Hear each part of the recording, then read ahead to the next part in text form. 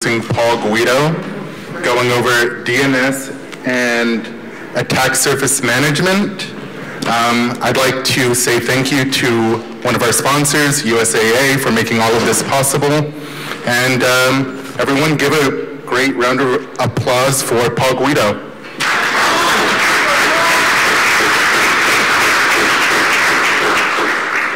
Thank you all very much. And USAA is looking for employment out there. So if you're looking for a job or you're looking to change jobs, they got a big list of jobs available right now. So there you go. Yeah, own your domain. If not, somebody else is going to do it for you. I guarantee it. Attack surface management, email in 2024. A lot of people want to do email like it's 2008 without doing anything else, and that is just like the most horrible way to do that, so we're going to kind of go over the latest stuff there. My name is Paul Guido. Until I was in my early 30s, I was a carpenter at construction. I did all the trades. I grew up in a family that had hobbies like boating and electronics and all kinds of weird stuff. I built Heath kits when I was in junior high and soldered things together. But when I got my ham radio license, immediately I started doing something called packet radio. Basically, I was learning how to do frame tracing at night while I was doing carpentry during the day. Finally, I changed jobs. In 1993, I went to work for a small value-added reseller that sold computers and services and stuff.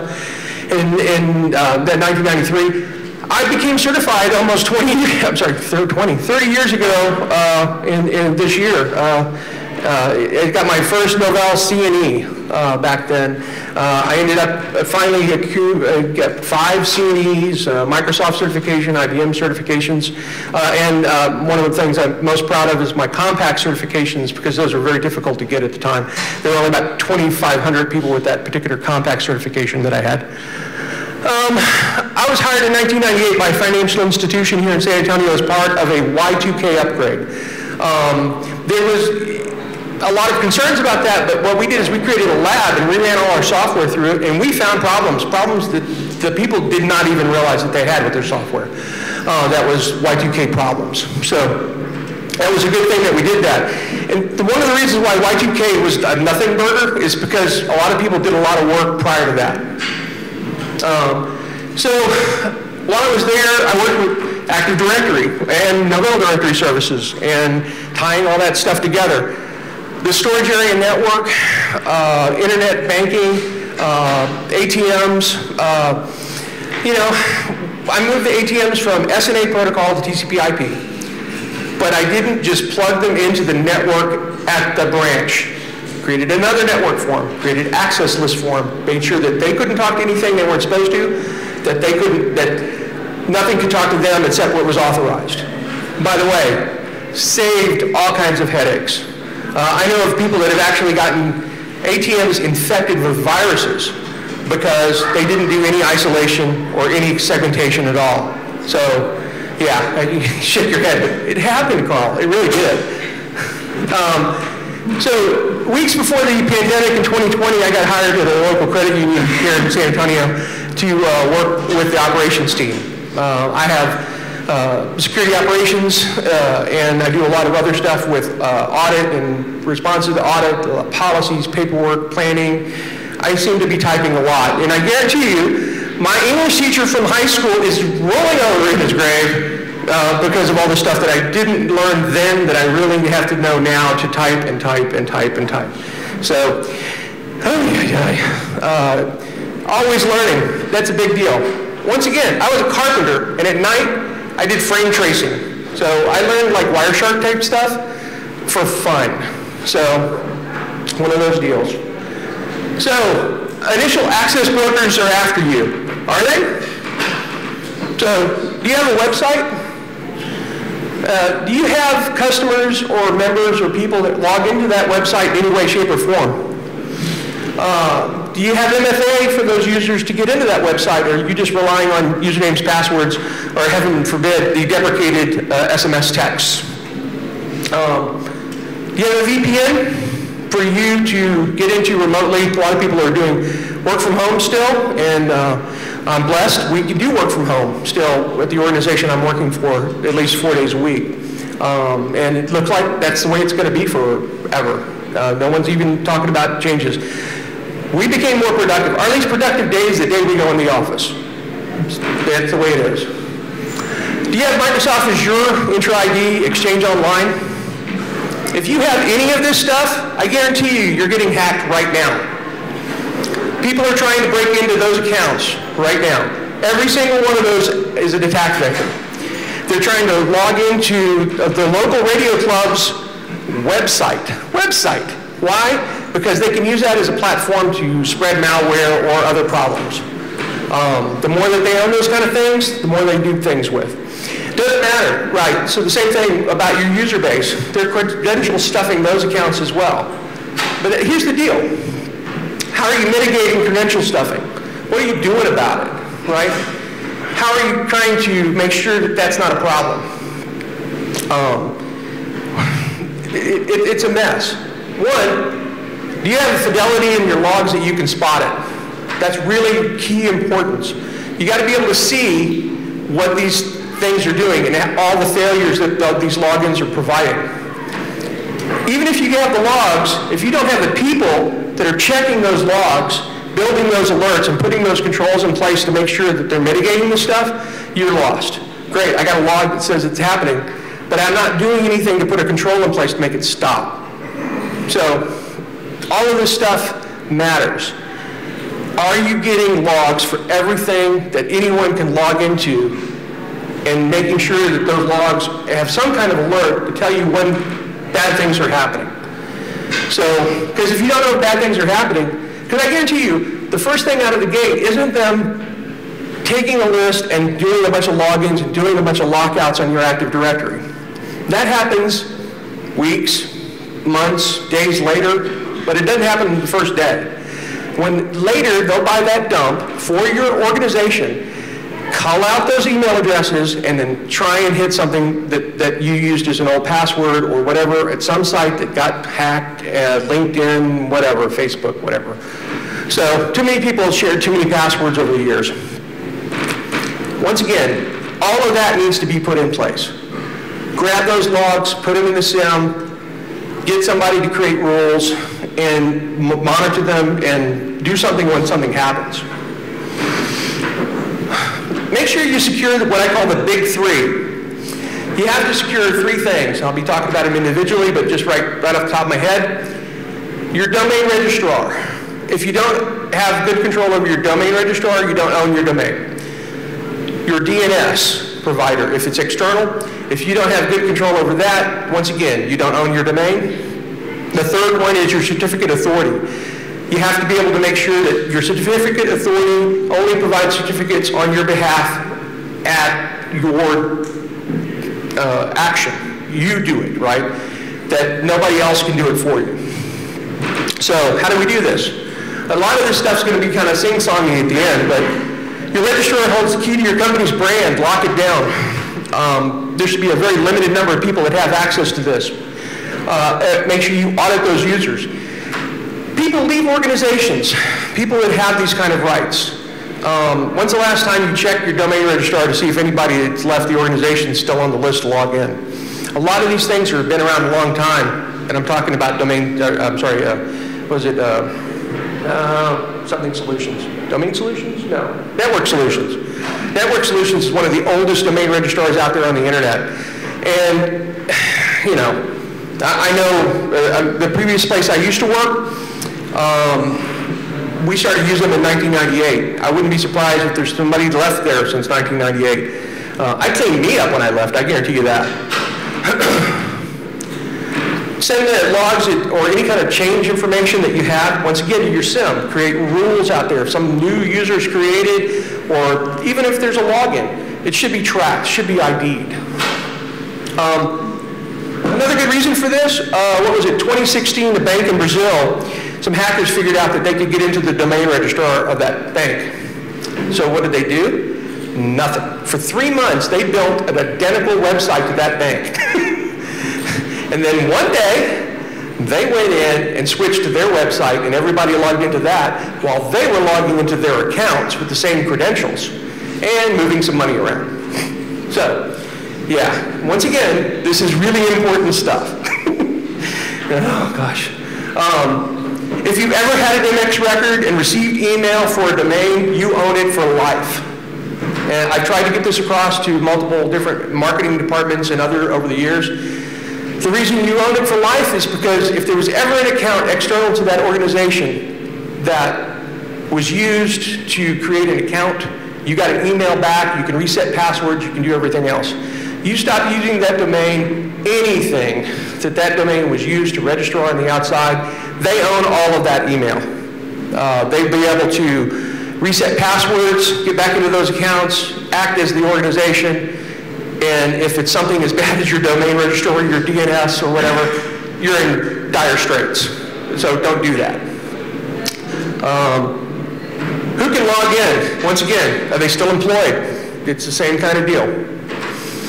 Multi-factor authentication. One of my favorites is to set up a federated identity, so when they leave the organization, it goes away, with like an MFA push. And if the website had its own MFA, I would add that too. Yeah, that's like 4 factors of authentication, but can you really be tight enough for these kind of things? I really don't think so. Because once again, I guarantee you they're after you right now. DNS, once again, I mentioned this in my overview. DNS, same kind of deal. Lock it down, audit, send those logs off, make sure that if anybody was in that system that they're still with the company. If a part domain does not have an MX record, create one. Now this kind of goes against what I said earlier, but I'm not saying create an MX record so you can get email. I'm saying create an MX record so you can set a DMARC record, and that DMARC record says fail. What that does is, if anyone sends email on behalf of parkdomain.com, or whatever it's called, let me think of one, justabank.com, or mortgagehuman.com. I don't know, I'll make them up. If you own that domain, create an MX record, and then create a DMARC record that says anything from mortgagehuman.com goes fail. What that does, it's a policy that you set that when those companies, let's say Yahoo, Google, or whatever, get that email from China for the pharmaceuticals or whatever they're trying to do or sell, they're going to take that email, find out that your MX record, I'm sorry, your DMARC record says fail, and drop that email. They'll reject it. Actually, it's not, yeah, it's reject. Reject means fail. Sorry, 1 second.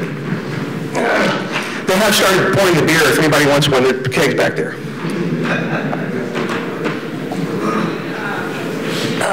If they only had a table for it. If they only had a table for it. So, once again, any domain that's parked gets an MX record to fail. I can't stress that enough. When you do that, you're going to set the, there you go, configure DMARC to go to your aggregator. Anybody here use an aggregator or know what an aggregator is for DMARC records? Cool. You can set in your DNS records a couple of parameters for DMARC. You can set your RUF and RUA parameters in DMARC to go to someone that takes all of that information, aggregates it, puts it in a nice readable format, because the forensic records are G-zipped, I believe. The A records are just the audit bare header information. But the RUFs are really handy because they'll tell you everything about the email that you sent. So those go to the aggregator. The aggregator can go ahead and display it to you in a nice consumable format.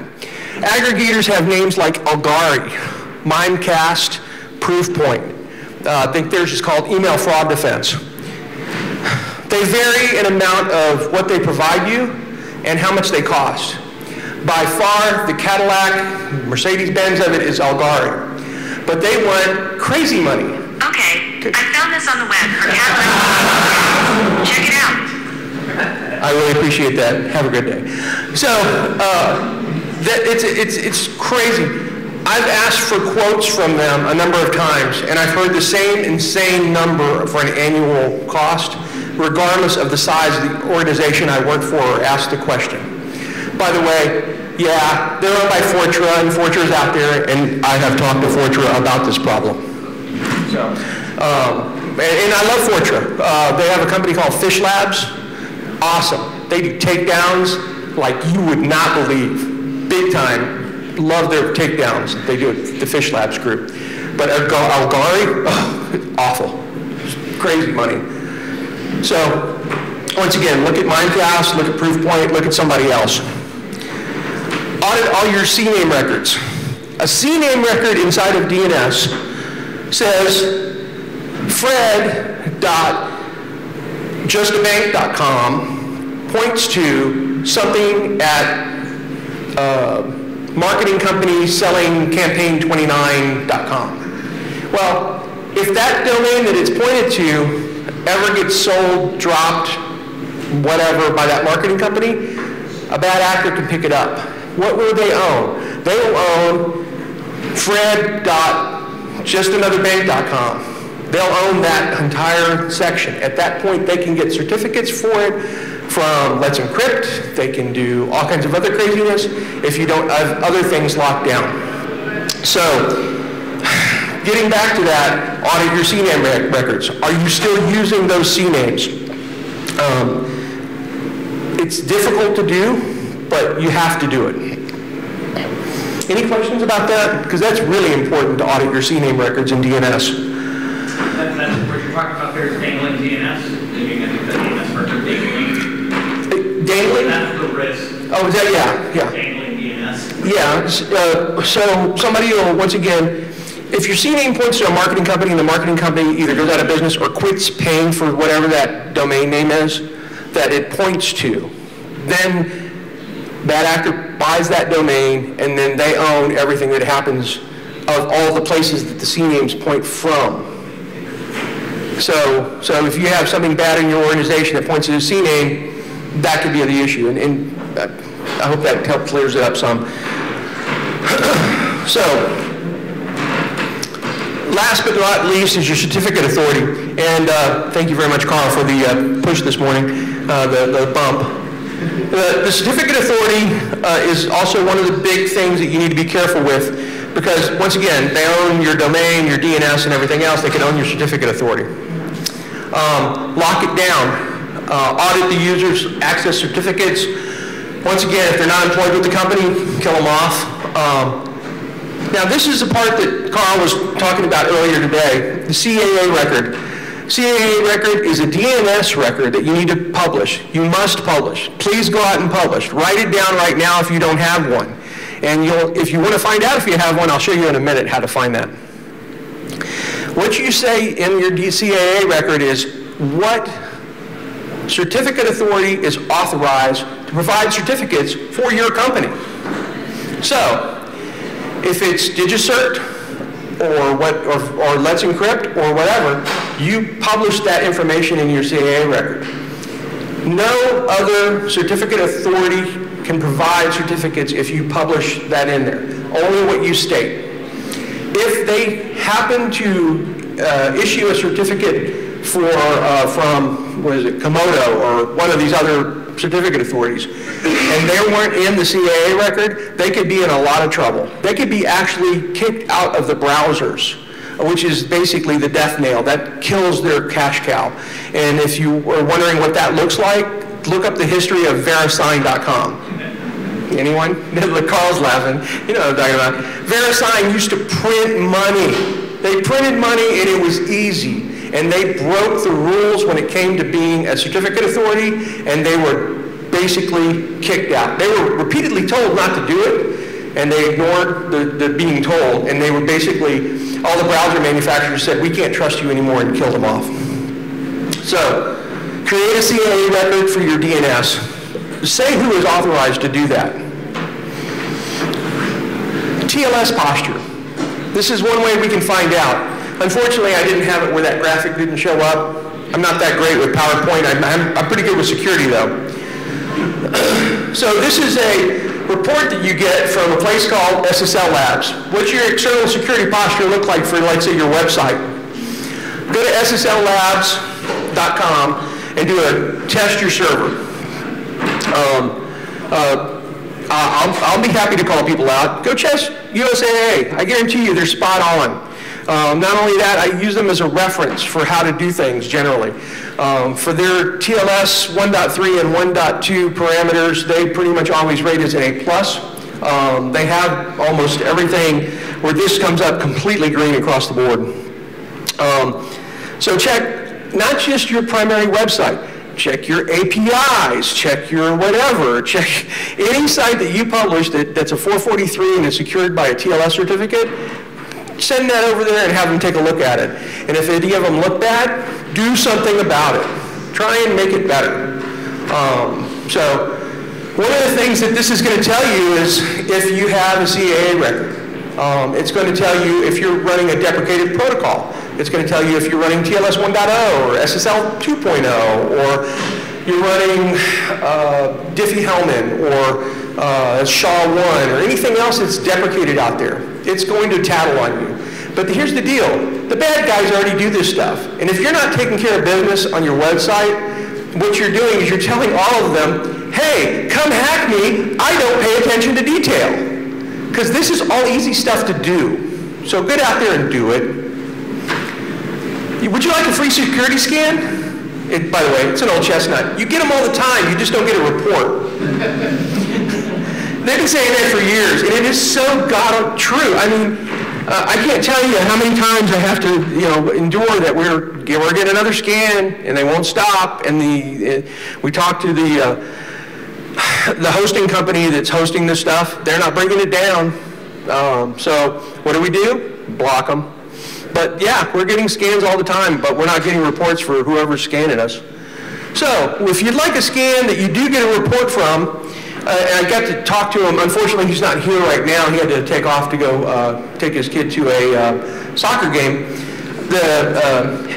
Darren from CISA and the Department of Homeland Security was here. CISA will do a scan of your external namespace or IP address space and provide you a report on it on a weekly basis. Free. They do this for free. They use all the standard tools like Nessus and everything else. They put this report together and they'll say, you have X number of sites that are in your Class C that are exposed to the internet. We're seeing this many types of protocols that are out there. We're seeing that you have something that's deprecated, either it's TLS or you have something that's vulnerable or has a problem. If they see a medium or a high, I believe it is, they will contact you by email every 4 hours until you get that cleaned up. They want you to be strong. CISA wants you to have a good place to be on the internet. So I truly recommend start using their services. They will come in with a red team and hack your internal network for you as well. That is another service they provide. They will do social engineering tests, and they will do them the same way for every single organization that they work. So they can kind of rate you in your industry and overall on how well you're doing. Use their services. They're free. So that's what I'm thinking about. Yeah, they will contact you until everything's resolved, especially if it's high. Get control of your email. I can't tell you how many times I'm on a phone call with a vendor and they just don't seem to be able to take care of business when it comes to email. Frankly, I'm happy that Google and Yahoo and everybody else got together and said, no more. Unless you follow DMARC protocols and you have your SPF records and you have your DKIM signatures done, then we'll accept your email. But if you spend over 5,000 email a month to us, I'm sorry, a day, 5,000 emails a day to us, we'll just stop receiving your emails at Gmail or Yahoo. That's it. We're not going to play around anymore. You're going to have to follow these protocols. So that's the deal with that. Why should you set all these particular things up? You should set them up because it's brand protection. Do you care about your brand on the internet? I'll pick on my buddies over at USAA. So USAA is USA.com. I don't even have to look it up. I don't got to Google it or nothing else. I just know. They have a pin over there for jobs, USAjobs.com.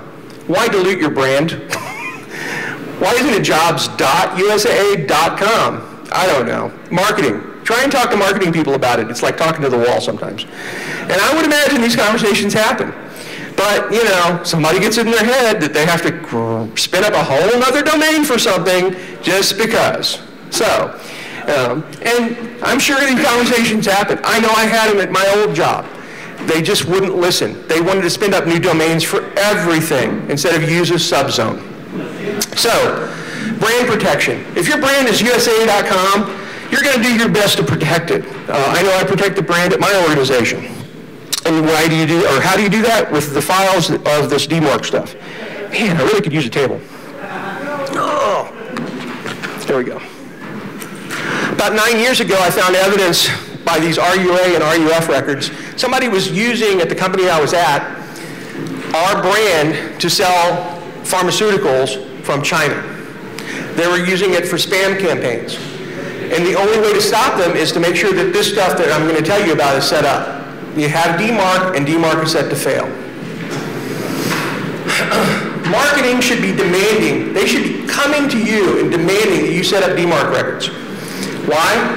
Because it is the best way to assure that the emails they want people's eyeballs on is actually being seen by the people they want to send it to.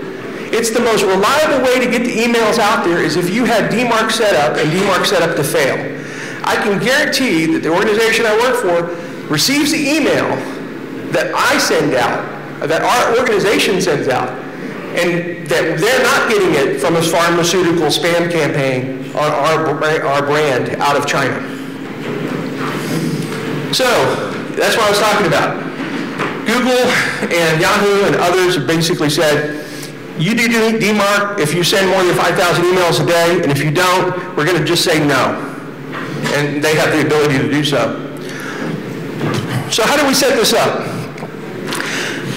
In review, or in preview, there are three things you have to have. You have to have the source of the email. You have to sign the email. You have to have a policy associated with the email. So how do we do those three things? Those just three things. Sign a source, sign, policy. SPF, that's your source. Basically, it says, where does this email originate from? What is the outside relay? Where's it coming from, right? How do you do that? You create an SPF record. That SPF record could have includes that say a particular domain, but you have to be careful with those, and I'll tell you why in a moment. Or it can have a bunch of IP addresses that have, or IPv6 addresses. Nonetheless, it specifically states where that email is coming from.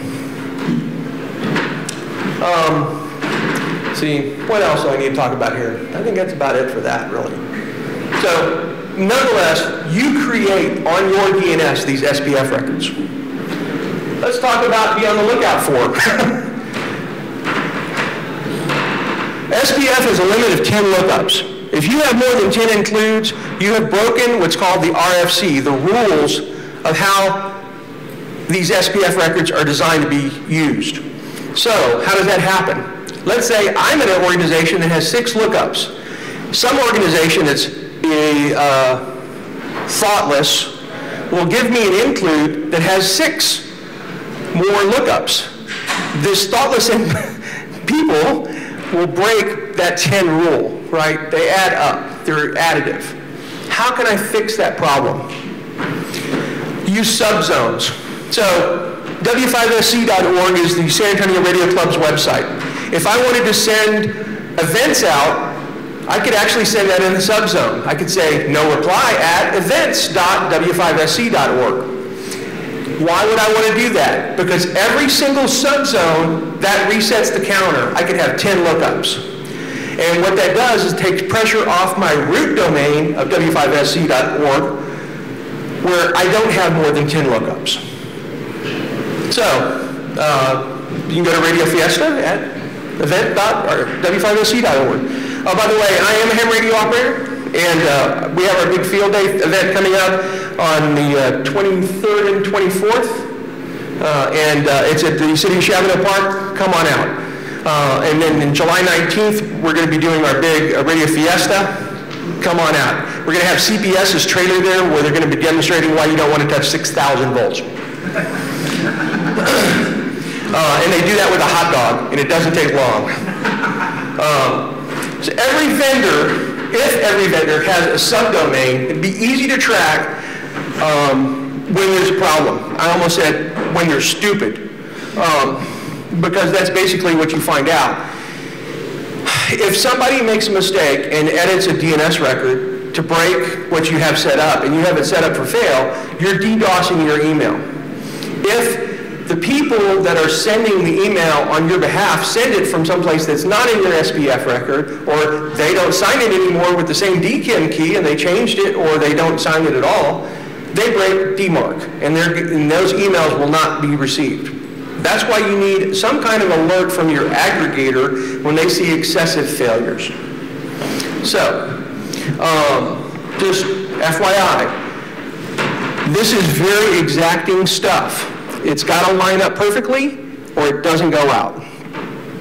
So, be on the lookout. That SPF 10 lookup limit is really something that bites you in the butt. Put everybody in their own subzone that sends on your behalf, and your life is going to be so much simpler. Oh. So, we'll talk about that in a minute. Oh, God, please for my beer. Thank you. So, DKIM. DKIM is the signing part of it. We talked about the source. Let's talk about the sign. So, the message is signed cryptographically. So if the header is modified, it will say, this header has been modified and I will not accept it. That happens sometimes when emails get automatically forwarded. I'm so sorry. Don't automatically forward them. Just send them where they need to go, people. I don't have a way to fix that problem. But what we can do is say, cryptographically sign that email to show that that person is in control of that private key that signed that email. So, what have we done? We've said where the source comes from. We've also published the DKIM key of our public key that's being signed with the private key the email is, so we can validate that that is our email that's being sent out. For the longest time, those were the only two things people cared about. Then they came up with DMARC. DMARC is the policy. What does the receiving organization do when they receive an email that does not follow the DMARC, what it said? So if your SPF is off, you don't say the source correctly. If the DKIM's not signed, it's not signed correctly, what does the policy state you need to do? There are three things. You can set it to none, which basically I recommend to do that at first for any domain while you're creating all your aggregator information. That says don't do anything. Don't reject it, but don't throw it into quarantine. Next, you can say throw it, oh, I went too far. You can throw it into quarantine, which throws it in your spam folder. Last, you can say reject. If you say reject, it's going to throw that email away at the relay. So, if that email goes out to somebody at google.com and it doesn't match and you have it to reject, the relay is going to throw it away. That's just the way it is. So, you want to make sure all this stuff works before you cut it loose. Once again, aggregator. So, if you have a problem, you can flip it back to none. Send the email out. Try and work out whatever the problem is. I recommend that, absolutely. But you don't leave it at none. This is something that CISA, I believe, and the FBI recently put out a warning about. People were creating DMARC policies thinking they were done, but they were set to none. And what that does, it lets you monitor things, but it doesn't let you do anything. What you need to do is finish the job, set it to reject. All right, discovery. If you know everything that sends email on behalf of your company, you are so lucky. I mean, really lucky. The organization I work for is big, but it's not that big. But even we had problems finding everything that was sending email on our behalf. So you use these RUF and RUA DMARC parameters. They say go to Mimecast, go to Proofpoint, go to Algari to say aggregate that information, put it in something that we can digest, and pull that information back out. Once again, aggregators turn data into actions. What do we need to fix to continue moving forward? What do we need to take out of the root domain, put in their subdomain, and keep moving forward? Level 1, clean up what you can control. Your primary relay. Everybody knows where the email comes out of that thing. And other things that you can figure out or find out, or things that you know that marketing is doing today. It's hard to figure out what they did 10 years ago that's still in place, because those people don't work here anymore. But that's where the aggregator comes in. Aggregator, RUA and RUF. Now you can see how deep the rabbit hole goes. And you'll find that one little thing that sends a few hundred emails a month that nobody, that the organization knows exists anymore. And by the way, you might not even need. All right, once again, subzones. Every time you move something to a subzone, you get another reset on your 10 SPF record lookups. So move them as many as you can, plus it's easier to manage them that way as well. Clean up what's not in use, including your CNAME data. Once again, getting back to CNAMEs, they can bite you in the rear. And with things going to Amazon, those CNAMEs are just a part of doing business, right? Level 5 million. Some strategies for working with vendors that send email on your behalf. Thanks to Google and Yahoo and everybody forcing the organizations to move forward, this is less of a problem. It's still a problem, but it's less of a problem, because you can throw that at them and say, this is not an option for you to support DKIM and SPF anymore. Let's try and work together. That's a good strategy. I like that strategy. I love that strategy to start off with, but I do like the one where I just grind them down like the oyster in the sand to make a pearl. Call them 3 times a week until they get the right people on the phone or the right programmers to build the right code in their email that they're sending on your behalf. Or go to your organization and say, we need to find people less stupid to send our email. Work around the problem. There is a way for using wildcards and some craziness that you can have Proofpoint and others host your SPF records and work around the problem. I don't like that because it's not a positive control. It's kind of random. Fixing your out-of-control SPF records, yeah, subdomains again. You've got more than 10 lookups, you got to move them. How many here have heard of BIMI? B-I-M-I? Fantastic. Wow, it's getting more out there. That is fantastic. BIMI is brand indicators for message identification. You've probably seen this, but you don't know exactly what you saw. If you use Gmail in a browser, you would have seen a little bubble that might have an M for MasterCard, let's say, or a V for Visa, or whatever. Maybe a U for USAA. Maybe not. Maybe you see USAA's logo instead. Why is that logo there? That logo will only show up if you have the proper DMARC information set up. And you have some extra sauce. You buy a certificate from somebody like DigiCert that is designed, verified mark certificate. You cryptographically sign that image. You put that image in a public place and you define where that image is in your DNS. So what happens, it's being adopted by large brands that place a high value on email security and customer trust. So when I look through my email and Gmail, what brand do you think I see there that has a BIMI icon? Amazon. Banjo Ben's General Store. Yep. Banjo Ben has figured out how to do this. Why can't you? So, right? They've done it. So, look at BIMI and see what you can do to try and reinsure the trust of your brand with your customers, with your members, to show them that you're doing everything you can to do it right for email, to do it right for DNS, to do it right for your domain, so you can control what's going on. Keep up with your logs, create controls, create rules, whatever you need to do to keep things going forward. Keep your domain, and the company's domains that you deal with and manage. So, anybody have any questions? Yes? What happens, so if you use a primary like a CSP or you go through them for domain registration, yeah, and they switch that on the back end, like that's happened before, so how does that, like when they're messing around with that, and they're changing the domain registrar? Wow, so you're saying like a domain registrar got purchased? Yeah, and then they like move it around and things like that, you know? I've never really had that problem. I don't know. The domain registrars that I mainly worked with was like, once again, Domain Solutions. The other one I love is Hover. Hover is cheap, and they provide privacy right off the bat. That's where I have all my personal stuff in there. They're cheap. I used to use GoDaddy. GoDaddy was costing me 3 to 4 times the amount of money that I'm paying for a domain.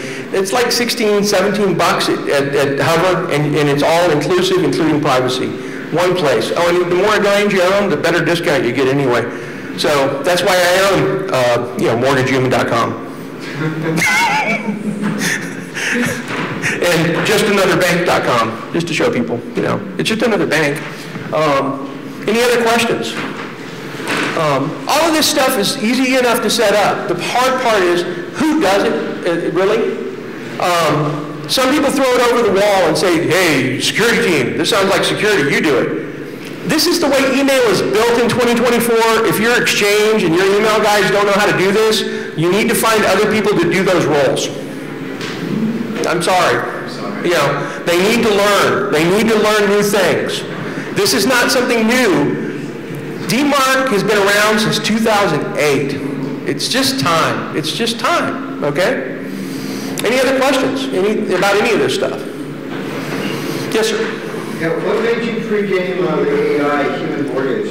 Like, that's like a total AI. I got it when I knew the CISO over at Credit Human. And so I bought mortgagehuman.com as a troll. Sorry. so yeah, I own a couple things like that just for fun. I own cyberdumb.com because too many things were cyber smart. It's just parked. Someday I'll do something with it. Who knows? Well, nonetheless, thank you all very much. Enjoy BSides. Grab a beer. Have some fun.